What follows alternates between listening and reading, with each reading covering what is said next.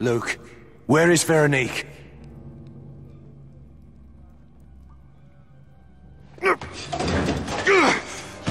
Where is she? It was chaos. We were separated. She was captured. Oh, you miserable bastard! She stayed for you! Sean! Give me 10 men. I'll bring her back. I cannot do that. What? Why not? The operation will proceed as planned. Once the attack begins, we will need every man who can carry a gun. I can't believe I'm hearing this. We're talking about Veronique. Our cause is more important than any one person. Even Veronique. Not to me, it isn't.